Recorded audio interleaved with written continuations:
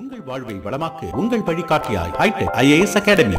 UPSC, TNPSC, TNUSRB, TET, Banking, RRB and SSC அரசு அதிகாரிகள் மற்றும் அனுபவம் வாய்ந்த பேராசிரியர்களை கொண்டு வகுப்புகள் நடத்தப்படுகிறது. Online, offline, regular and weekend classes, free study materials, weekly test, computer lab, smart classroom. எங்களின் Hitech Academy Play Store ஆப்பில் இலவசமாக டவுன்லோட் செய்திடுங்கள். கல்வி சேவையில் ஒரு புதிய சகாப்தம். ஒருமுறை மட்டுமே பயிற்சி கட்டணம். அரசு வேலை பெறும் வரை பயிற்சி. The best coaching institute in Tamil Nadu, Hitech IAS Academy, opposite to SBI Bank, Poompukar, Nagar, Kolathur, Chennai 99.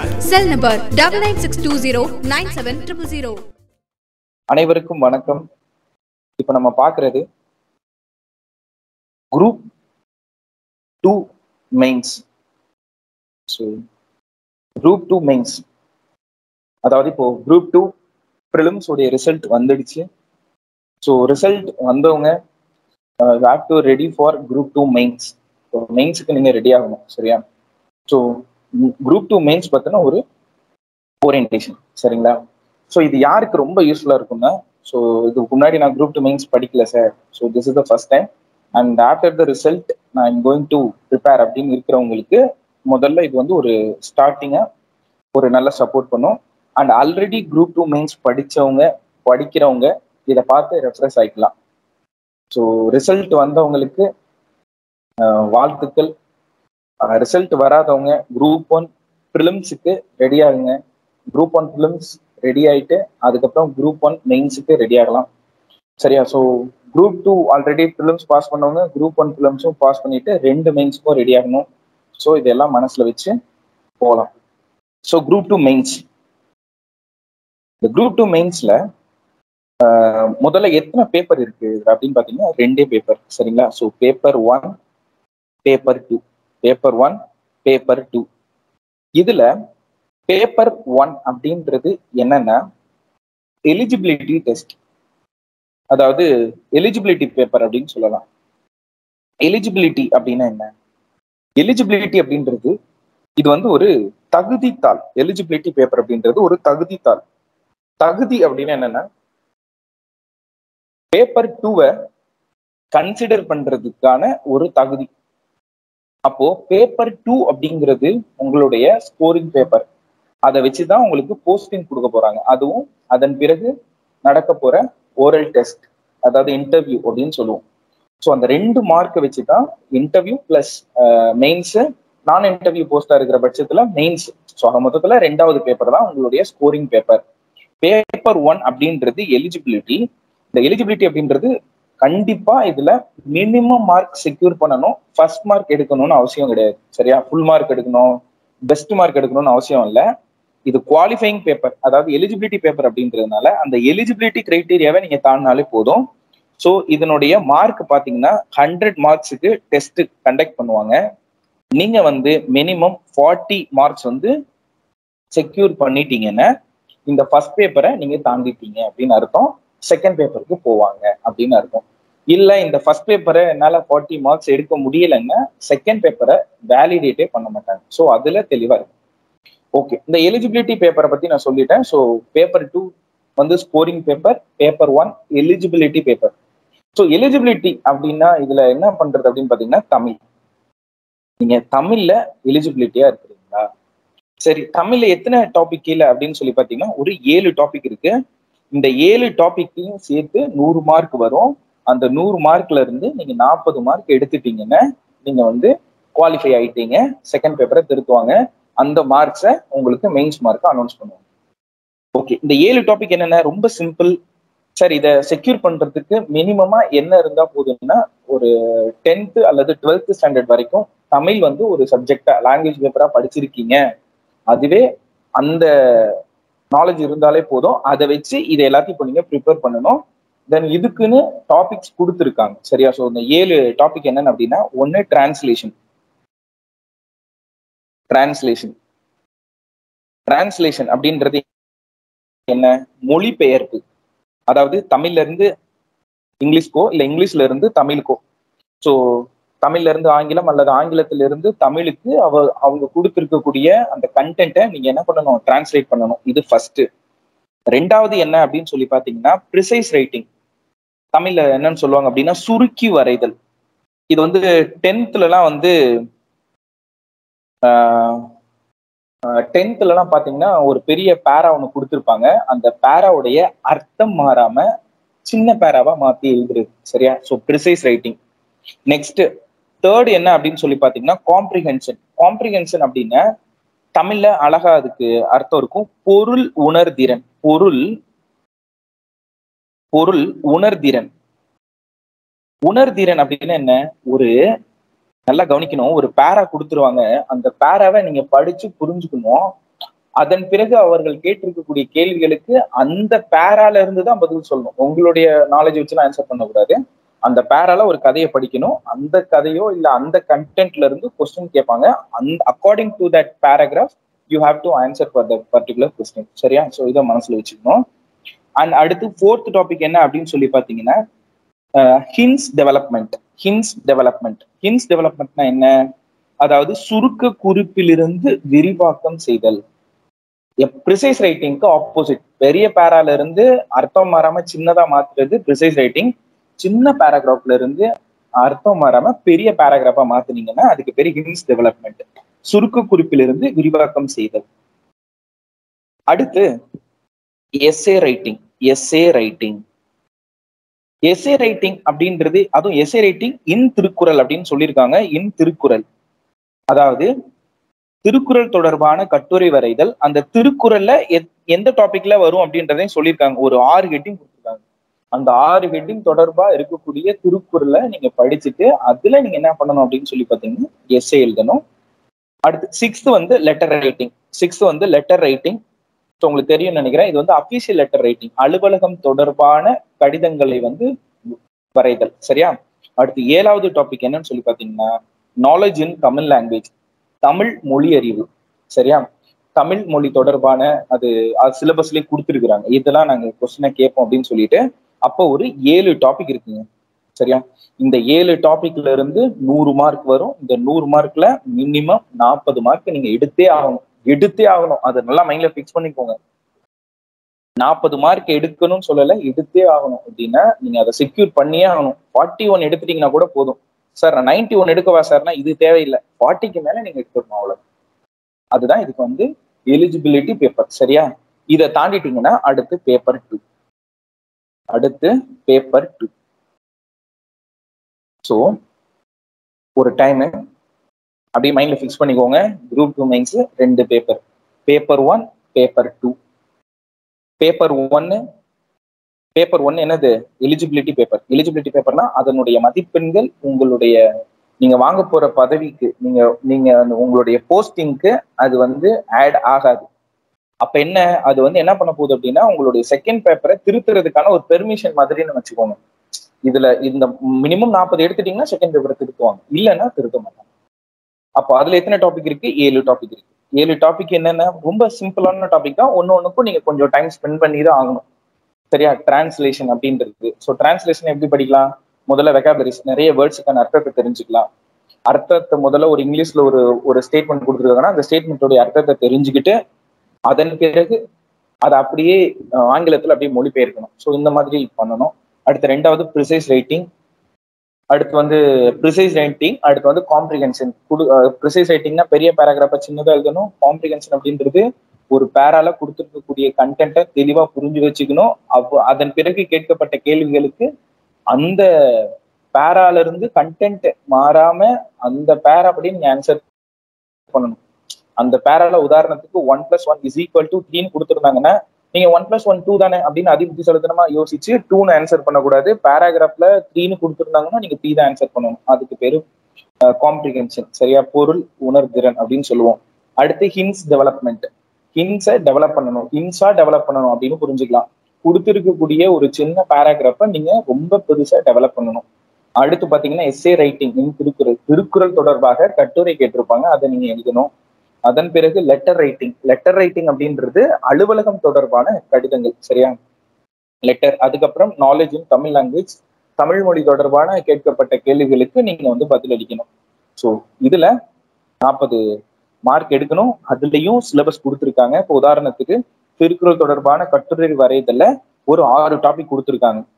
மதச்சார்பற்ற தனித்தன்மையுள்ள இலக்கியம், அன்றாட வாழ்வியலோடு தொடர்பு தன்மை, மானுடத்தின் மீதான திருக்குறளின் தாக்கம், திருக்குறளும் மாறாத விழுமியங்களும், அதுல சமத்துவம், மனிதநேயம் முதலானவை. சமூகம், அரசியல், பொருளாதார நிகழ்வுகளில் திருக்குறளின் பொருத்தப்பாடு, அதாவது சமூகம், அரசியல், பொருளாதாரத்துல திருக்குறள் எந்த அளவுக்கு பொருந்தி இருக்கு அப்படின்றத பத்தி கட்டுரை எழுத சொல்லலாம்.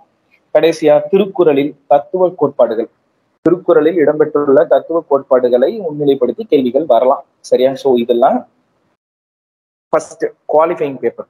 சரியா? அதாவது எலிஜிபிலிட்டி பேப்பர். அடுத்து செகண்ட் பேப்பர், இதுதாங்க போஸ்டிங்கை டிசைட் பண்றது. போஸ்டிங்கை டிசைட் பண்ண போற பேப்பர் இதுதான். சரி, ஓகே. இந்த பேப்பர்ல முதல்ல எப்படி, சின்ன இன்ட்ரோடக்ஷன். பேப்பர் 2 பாத்தீங்கன்னா டோட்டல் மார்க் வந்து 300 மார்க்ஸ். டோட்டல் மார்க் வந்து 300 marks.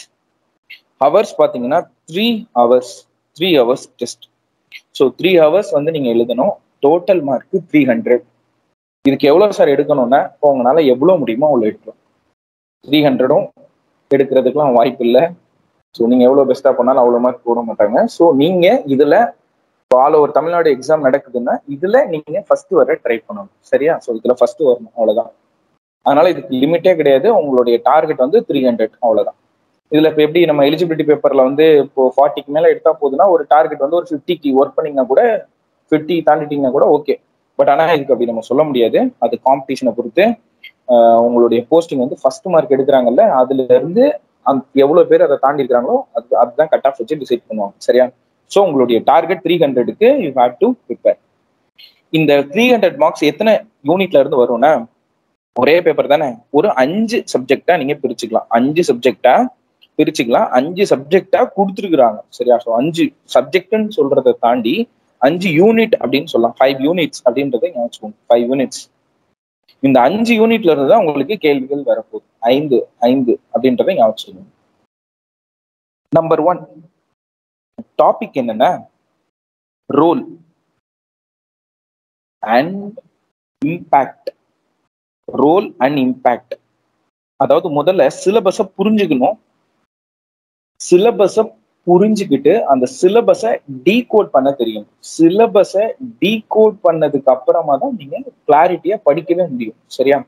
So role and impact of science and technology. Science and technology in the development of India and Tamil Nadu.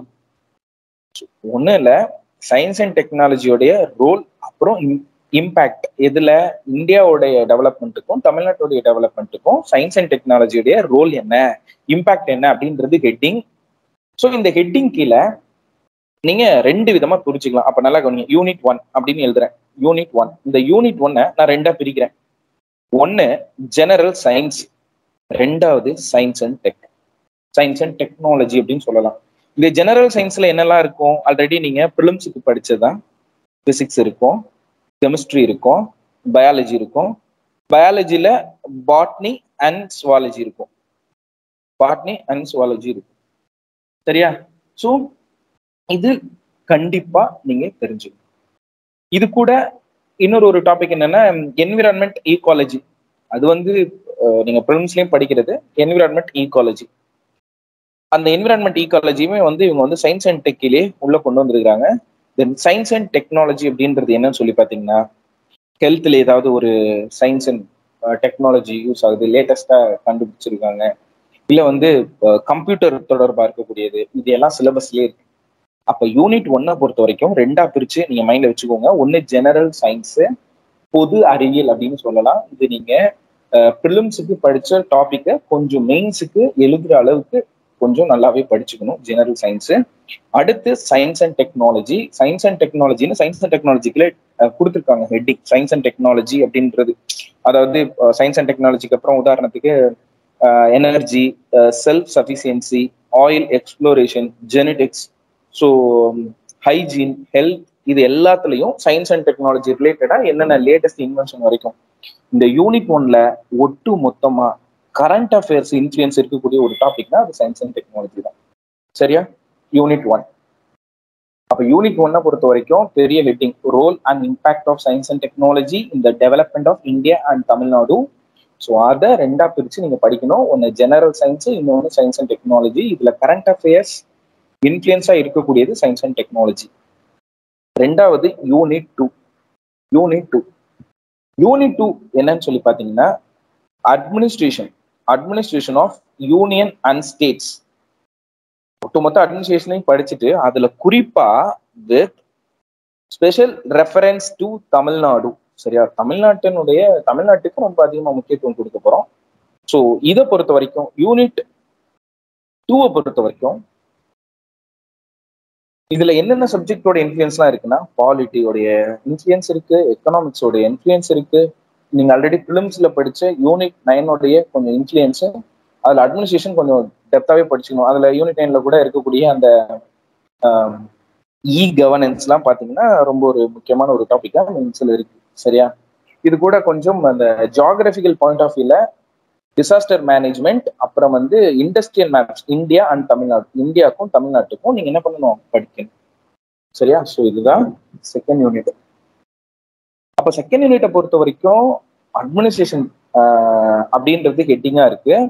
அதுல பாலிட்டியும் இருக்கு, எக்கனாமிக்ஸும் இருக்கு. யூனிட் 9 நீங்க ஆல்ரெடி படிச்சது, பிலிம்ஸ்ல படிச்சது இருக்கு. அப்புறம் அட்மினிஸ்ட்ரேஷனை பத்தின ஒரு கிளாரிட்டியே இருக்கணும். லோக்கல் கவர்மெண்ட் அட்மினிஸ்ட்ரேஷனு,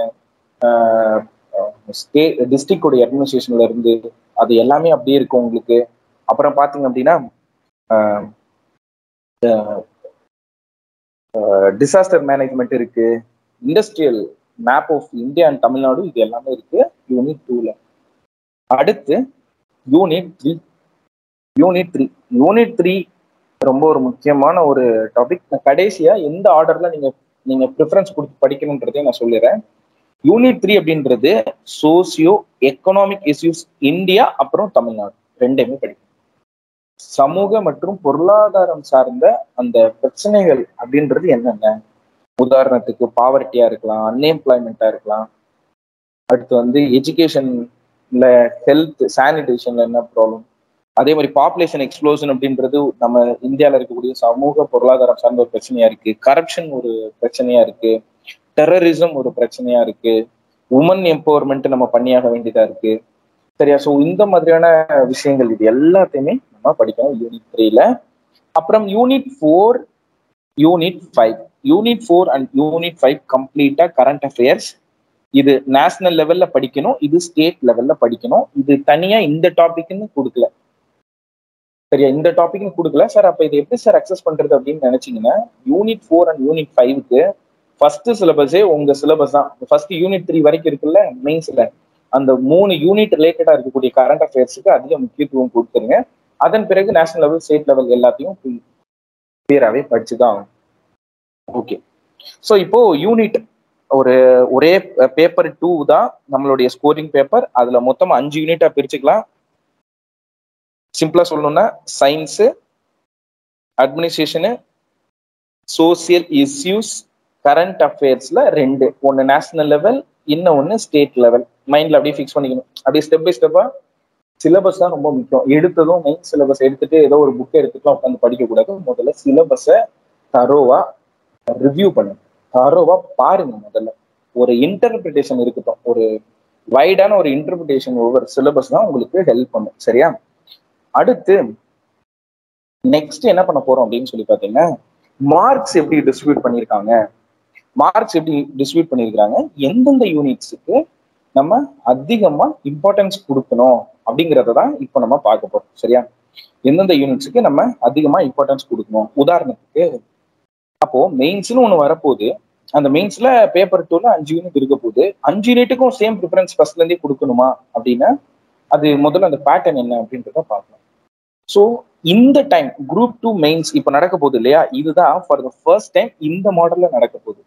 இதுக்கு முன்னாடி நடந்த குரூப் 2 மெயின்ஸ்லாம் அதுல 3 மார்க்ஸ் இருக்கும், 8 மார்க்ஸ் இருக்கும், 15 மார்க்ஸ் இருக்கும், 30 மார்க்ஸ் இருக்கும்.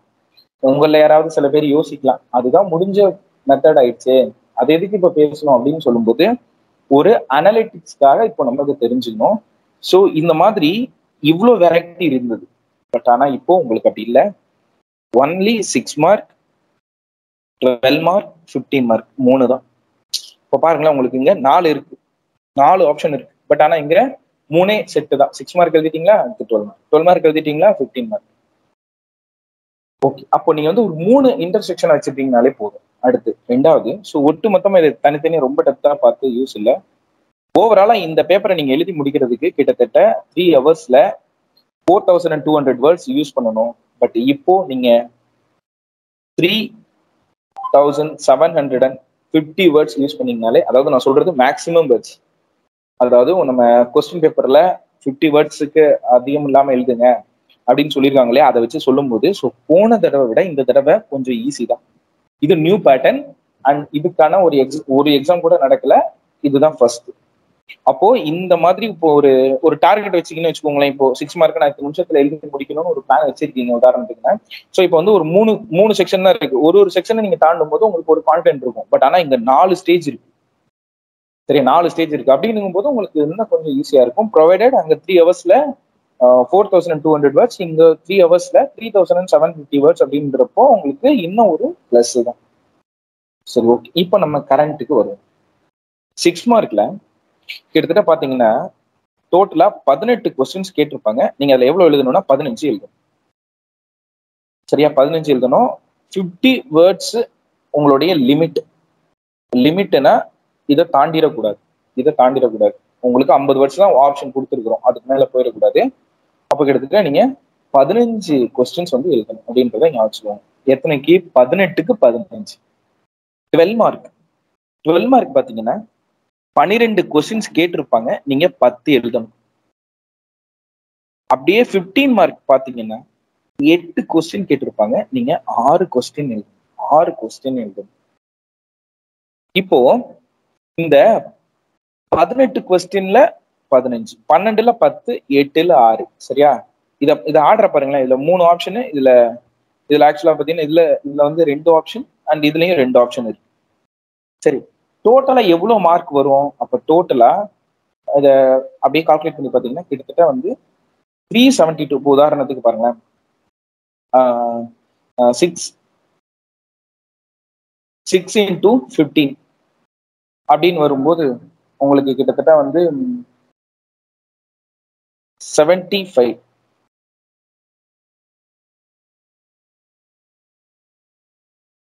105 மார்க்ஸ். இது பாருங்க 120 மார்க்ஸ். இது வந்து ஒரு 90. ஸோ 90 உங்களுக்கு. அப்புறம் பாத்தீங்கன்னா இதுல 105, ஸோ 120, 210. அப்போ இது வந்து இதுவும் 90 தான். ஸோ டோட்டல் நம்ம கால்குலேட் பண்ணிட்டோம் 90. ஸோ 90 மார்க்ஸ் நம்ம ஆப்ஷன் இல்லாம பார்த்துருக்கோம். சரியா, ஸோ 90. இப்போ டோட்டலா 300 மார்க்ஸ் வந்து நீங்க எழுதணும். ஸோ இதுல வித்தவுட் ஆப்ஷன் கால்குலேட் பண்ணுங்களேன். ஸோ வந்து இது எவ்வளவு வருது? கிட்டத்தட்ட வந்து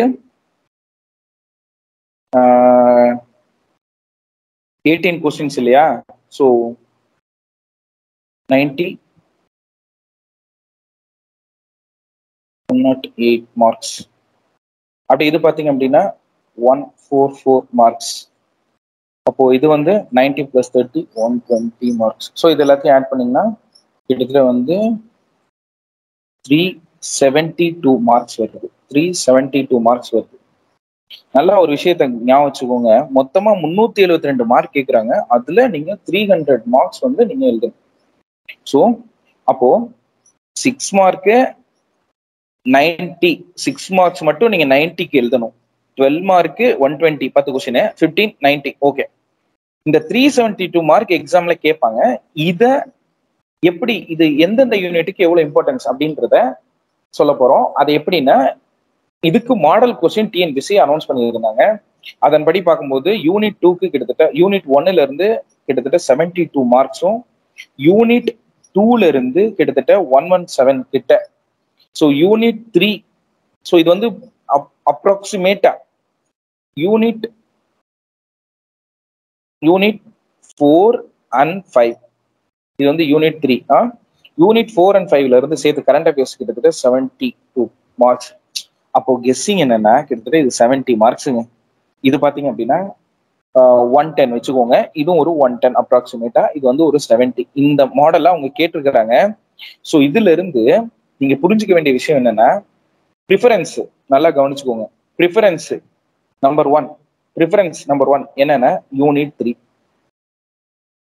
ப்ரிஃபரன்ஸ் நம்பர் 2 யூனிட் 2.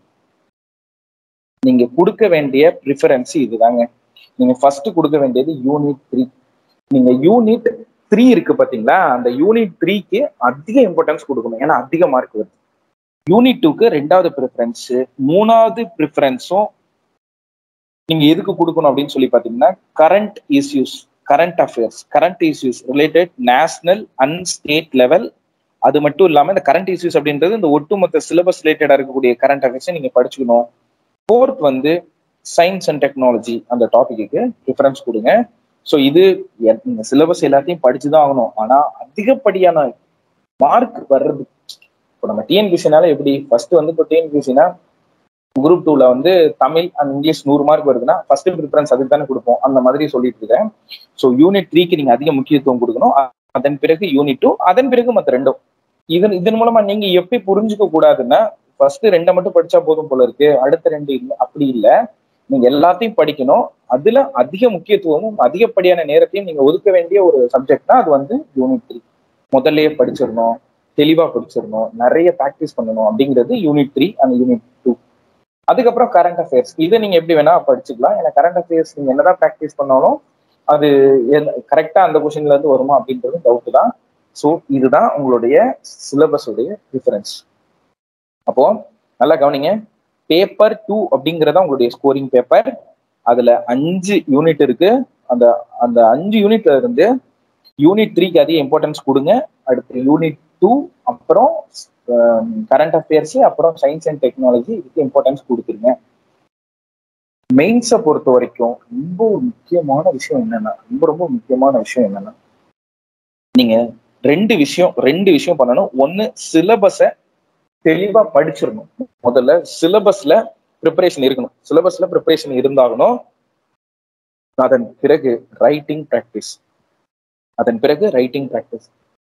இந்த சிலபஸ் நீங்க படிச்சதை அப்படியே எழுதி பார்க்கணும். ஒரு மாடல் கொஸ்டின் மாதிரி அந்த கொஸ்டின்ஸுக்கு நீங்க என்ன பண்ணணும், ஆன்சர் எழுதணும். அந்த டைமுக்குள்ள நீங்க என்ன பண்ணணும்னா எழுதி முடிக்கணும்.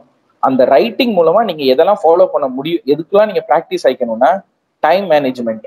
அது வந்து ஒரு பெரிய ஒரு செஷன். அது நம்ம டைம் மேனேஜ்மெண்ட், ஒரு கொஸ்டினுக்கு எவ்வளவு டைம் ஸ்பெண்ட் பண்ணணும் அப்படின்றதுல இருந்து, அண்ட் அதுக்கப்புறம் ப்ரெசன்டேஷன்ல இருந்து, அது 2வது பார்ட். அது வந்து நீங்க ரொம்ப ஸ்பெண்ட் பண்ணணும். அதுக்கு வந்து நம்ம நிறைய பார்க்க வேண்டியது இருக்கு.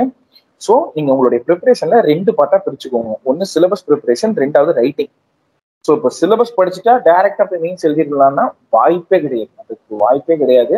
நீங்க படிச்சதை எழுதி பார்க்கணும். அந்த எழுதி பார்க்கும்போது குறிப்பிட்ட நேரத்துக்குள்ள அந்த ஒரு 6 மார்க்கா ஒரு 40 மினிட்ஸ்ல எழுதிட்டீங்கன்னா ரொம்ப சிக்கியரா இருக்கீங்கன்னு அர்த்தம். 15 கொஸ்டினையும் 40 மினிட்ஸுக்குள்ள எழுதிட்டீங்கன்னா அல்டிமேட், கரெக்டா டைம் ஃபாலோ பண்றீங்கன்னு அர்த்தம். இந்த மாதிரி செஷனா பிரிச்சு அதை எழுதி ப்ராக்டிஸ் பண்ணி, அப்படியெல்லாம் ப்ராக்டிஸ் பண்ணி முடிச்சாதான் மெயின்ஸை சக்சஸா பண்ண முடியும். சரியா? ஸோ இப்போ நம்ம இந்த கிளாஸ் மூலமா ஒரு ஓரியன்டேஷன், குரூப் 2 மெயின்ஸ்னா என்ன நல்லா கவனிக்கணும். குரூப் 2 மெயின்ஸ்னா என்ன, அதுல எத்தனை பேப்பர் இருக்கு, அந்த பேப்பர்ல நம்ம எந்தெந்த யூனிட்ஸ் இருக்கு, அதுல என்ன இம்பார்ட்டன்ஸ் கொடுக்கலாம் அப்படிங்கிறது ஒரு அவுட்லைன். இதன் மூலமா நீங்க சிலபஸை பார்க்கும்போது உங்களுக்கு ஒரு ஈஸியா ஒரு அக்சஸ் கிடைக்கும். சிலபஸை டீகோட் பண்ணும்போது ரைட்டு அப்படின்றது கிடைக்கும். ஸோ சின்ன ஒரு ரீகால் தான். குரூப் 2 மெயின்ஸை பொறுத்த வரைக்கும் 2 பேப்பரு. ஒரு பேப்பரு ஸ்கோரிங் பேப்பர் கிடையாது, எலிஜிபிலிட்டி பேப்பர். தமிழுக்கு மேல, அதாவது தமிழ் அப்படின்னு சொல்லக்கூடிய அந்த சப்ஜெக்ட்ல எலிஜிபிலிட்டி பேப்பர். அதுல ஒரு 7 டாபிக் இருக்கு. அந்த 7 டாபிக்ல இருந்து 100 கேள்விகள், 100 மார்க்குக்கான கேள்விகள் வரும். அந்த 100 மார்க்ல நீங்க மினிமம் 40 மார்க் எடுத்துட்டீங்கன்னா எலிஜிபிலிட்டி ஆயிட்டீங்க. செகண்ட் பேப்பரை திருத்துவாங்க. செகண்ட் பேப்பர்ல எடுக்கக்கூடிய மார்க் தான் உங்களுடைய போஸ்டிங்கா பிரதிபலிக்க போகுது. சரியா? அப்போ செகண்ட் பேப்பர் தான் உங்களுடைய அல்டிமேட் 300 மார்க்ஸுக்கு நீங்க எழுதணும். சரியா? அப்போ மொத்தமா 372 மார்க்ஸ் கொஸ்டினா வரும். அதுல நீங்க 300 மார்க்ஸ் வந்து நீங்க எழுதணும். 300 மார்க்ஸ் கொஸ்டின் வரும், அதுல 300 மார்க்ஸுக்கு எழுதணும். இது வந்து டோட்டலா நான் என்ன சேர்த்து சொல்லியிருக்கேன், ஆப்ஷனையும் சேர்த்து சொல்லியிருக்கேன் உங்களுக்கு. சரியா? ஸோ சாய்ஸ் கொஸ்டின் 300 மார்க்ஸுக்கு நீங்க எழுதணும். சரியா? அப்போ 6 மார்க்ல 15 6 மார்க்கு, 12 மார்க்ல வந்து 10 கொஸ்டின் எழுதணும். அடுத்து 15 மார்க்ல வந்து 6 கொஸ்டின் எழுதணும். சரியா? ஸோ அப்ப கிட்டத்தட்ட எத்தனை கொஸ்டின் எழுதணும்? நீங்க 31 கொஸ்டின் எழுதணும். 31 கொஸ்டின் மொத்தமா எழுதணும் 3 ஹவர்ஸ்ல. ஸோ இதை வந்து படிச்சுட்டு அதுக்கப்புறம் எழுதி பார்க்கறதுக்கு அதுக்கு ஒரு ஸ்ட்ராட்டஜி இருக்கு. சரியா? ஸோ இதன் மூலமா சிலபஸ்ல அந்த 5 யூனிட் ரொம்ப முக்கியம் பேப்பர் 2ல. அதுல யூனிட் 3 ரொம்ப இம்பார்ட்டன்ஸ் கொடுக்கணும். அதுக்கப்புறம் யூனிட் 2, அதன் பிறகு மற்ற ரெண்டும், அதாவது 4 and 5 கரண்ட் அஃபேர்ஸ் சேர்த்து அடுத்து வந்து சயின்ஸ் அண்ட் டெக்னாலஜி. இந்த ஆர்டர்ல அதிக நேரமும் அது அதிகப்படியான கண்டென்ட்டும் கிரியேட் பண்ணி நீங்க படிச்சு வச்சுக்கிட்டீங்கன்னா நீங்க தாராளமா அப்ரோச் பண்ணலாம். So prelims group 2 prelims result வந்தவங்க மெயின்ஸுக்கு ஆல்ரெடி படிச்சுட்டு இருந்திருக்கணும். இதுக்கப்புறம் படிக்காதவங்க ரொம்ப ஸ்பீடா, படிச்சவங்களை விட ரொம்ப ஸ்பீடா வந்து படிச்சுட்டு ரைட்டிங் ப்ராக்டிஸ் எழுதணும். அதுக்கு ஒரு சின்ன ஒரு ஆப்ஷனா வந்து டிசம்பருக்குள்ள you try to complete your preparation and அதுக்கு இடையில எழுதி பார்த்துட்டே இருக்கணும். அந்த ஜனவரி பிப்ரவரிலாம் நீங்க ஒன்லி ரைட்டிங் ப்ராக்டிஸ் அண்ட் அங்கங்க கரெக்ஷன் பண்ணி படிச்சுக்கிற வேலை இதுதான் பண்ற மாதிரி இருக்கணும். ஸோ நிறைய எழுதி பார்த்தா மட்டும்தான் மெயின்ஸ் பாஸ் பண்ண முடியும். யாராவது படிச்சுட்டு போகலான்னு நினைச்சீங்கன்னா அது வேலைக்கு ஆகாது. கண்டிப்பா நீங்க நிறைய டைம் வந்து நிறைய எழுதி பார்க்கணும். சரியா? நிறைய எழுதி பார்க்கணும். எவ்வளோக்கு எவ்வளோ வாய்ப்பு கிடைக்குதோ அவ்வளோக்கு எவ்வளோ எழுதி பார்க்கணும். நீங்க அச்சீவ் பண்ண தெரியணும். அதாவது அச்சீவ் பண்றதுன்னா டார்கெட் அச்சீவ் பண்ண தெரியும். 3 ஹவர்ஸ்க்குள்ள நீங்க 320 மார்க்ஸுக்கு மினிமம் எழுதுற அளவுக்கு ப்ராக்டிஸ் எடுத்து வச்சுக்கிட்டீங்கன்னா எக்ஸாம்ல சூப்பரா பெர்ஃபார்ம் பண்ணிடலாம். சரியா? ஸோ இந்த ப்ராக்டிஸை மேக் பண்ணி வச்சுக்கோங்க. குரூப் 2 ப்ரிலிம்ஸ் ரிசல்ட் வராதவங்க அடுத்து குரூப் 1 ப்ரிலிம்ஸ் வரப்போது, அதுக்கு ரெடி ஆயிடுது. சரியா? குரூப் 1 ப்ரிலிம்ஸ் எழுத போற எல்லாருக்கும் ஆல் தி பெஸ்ட். மீண்டும் அடுத்த ஒரு செஷன்ல சந்திக்கலாம். தேங்க்ஸ். உங்கள் வாழ்வை வளமாக்க உங்கள் வழிகாட்டியாய் hitech IAS Academy. UPSC, TNPSC, TNUSRB, TET, Banking, RRB and SSC அரசு அதிகாரிகள் மற்றும் அனுபவம் வாய்ந்த பேராசிரியர்களை கொண்டு வகுப்புகள் நடத்தப்படுகிறது. Online, offline, regular and weekend classes, free study materials, weekly test, computer lab, smart classroom. எங்களின் Hitech Academy Play Store ஆப்பில் இலவசமாக டவுன்லோட் செய்திடுங்கள். கல்வி சேவையில் ஒரு புதிய சகாப்தம். ஒருமுறை மட்டுமே பயிற்சி கட்டணம். அரசு வேலை பெறும் வரை பயிற்சி. The best coaching institute in Tamil Nadu. Hitech IAS Academy, opposite to SBI Bank, Poompukar, Nagar, Kolathur, Chennai 99. Cell number 9962097000.